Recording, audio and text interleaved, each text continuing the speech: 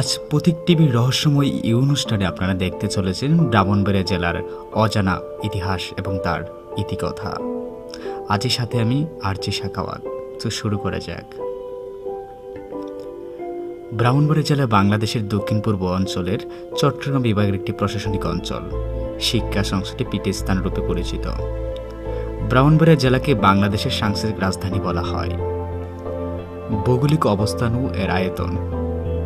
ব্রাহ্মণবাড়িয়া জেলার আয়তন 1927.11 বর্গ কিলোমিটার। এর উত্তরে হবিগঞ্জ ও কিশোরগঞ্জ জেলা, দক্ষিণে কুমিল্লা জেলা, পূর্বে ভারতের ত্রিপুরা রাজ্য ও হবিগঞ্জ এবং পশ্চিমে মেঘনা নদী, নরসন্দী, কিশোরগঞ্জ ও নারায়ণগঞ্জ জেলা অবস্থিত। জেলার পটভূমি।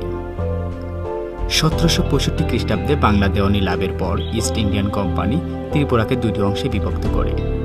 সেগুলি হল ত্রিপুরা, চাকলা ও রৌশনাবাদ।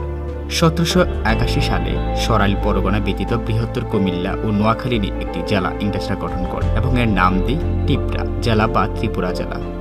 ত্রিপুরা জেলার দুটি পরিচয় ছিল। সাধারণভাবে ত্রিপুরা জেলা বলতে সমগ্র জেলাকে, আর টিপরা প্রপার বলতে চাকলা বা রৌশনাবাদকে বোঝানো হতো। তবে ইংরেজরা এ জেলাকে রৌশনাবাদ ত্রিপুরা বলত। 1789 সালে রাজত্ব আদায়ের সুবিধার্থে এটিকে ত্রিপুরা জেলা হিসেবে আখ্যিত করা হয়। 1790 সালে প্রশাসনিক ক্ষমতা সহ ত্রিপুরা জেলা হিসাবে ঘোষিত হয়।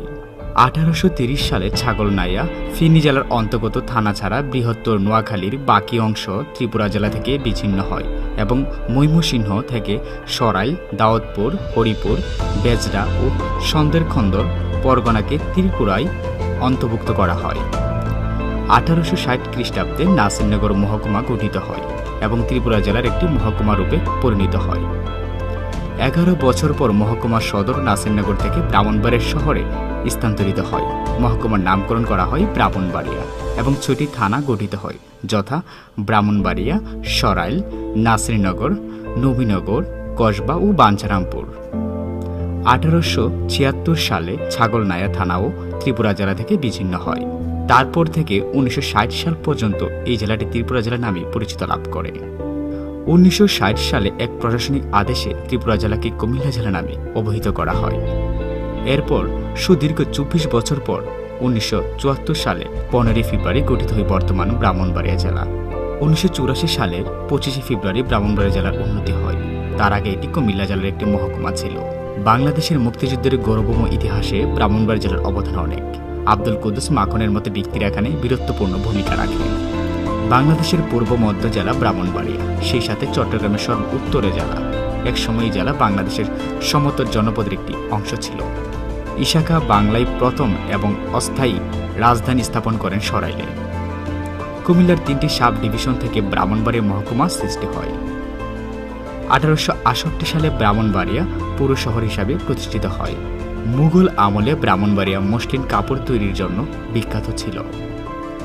1921 সালে সমগ্র মুসলিম লীগের প্রেসিডেন্ট নির্বাচিত হন ব্রাহ্মণবাড়িয়া নবাব সৈয়দ শামসুল হুদা, যিনি 1862 থেকে 1922 সাল অবধি ছিলেন, এবং ব্যারিস্টার আব্দুর রসুল, যিনি 1874 থেকে 1917 সাল ছিলেন। কংগ্রেস তথা ভারতবর্ষের প্রথম সারির একজন নেতা উল্লাসকর দত্ত, যিনি 1885 সাল থেকে 1965 সাল ছিলেন। সুনীতি চৌধুরী, শান্তি ঘোষ, গোপাল পাল দেব, বীর মুক্তিযোদ্ধা, বিশিষ্ট রাজনীতিবিদ ও জ্ঞান সাধক ডাক্তার A.K.M. রহমানের মতো অনেক ত্যাগী ও মহান নেতাদের জন্ম দিয়েছে ব্রাহ্মণবাড়িয়া। 1971 সালে স্বাধীনতার যুদ্ধের সময় বীরশ্রেষ্ঠ মুস্তফা কামাল আকরাই শহীদ হন। ব্রাহ্মণবাড়িয়া জেলার নামকরণ। ব্রাহ্মণবাড়িয়া জেলার নামকরণ নিয়ে একাধিক মত প্রচলিত আছে। S.M. শামসুর সম্পাদিত নামকরণের ইতিহাস থেকে জানা যায় যে সেন বংশের রাজত্বকাল এই অঞ্চলে অভিজাত ব্রাহ্মণকুলের বড়ই অভাব ছিল, যার ফলে এ অঞ্চলে পূজা অর্চনার জন্য বিঘ্নতার সৃষ্টি হতো। এর সমস্যা নিরসনের জন্য সেন বংশের শেষ রাজা লক্ষণ সেন আদিসুর কন্যাকুঞ্জ থেকে কয়েকটি ব্রাহ্মণ পরিবার এ অঞ্চলে নিয়ে আসে। তাদের মধ্যে কিছু ব্রাহ্মণ পরিবার শহরের মৌলভীপাড়ায় বাড়ি তৈরি করে। সেই ব্রাহ্মণদের বাড়ির অবস্থানের কারণে জেলার নামকরণ ব্রাহ্মণবাড়িয়া হয় বলে অনেকেই বিশ্বাস করে।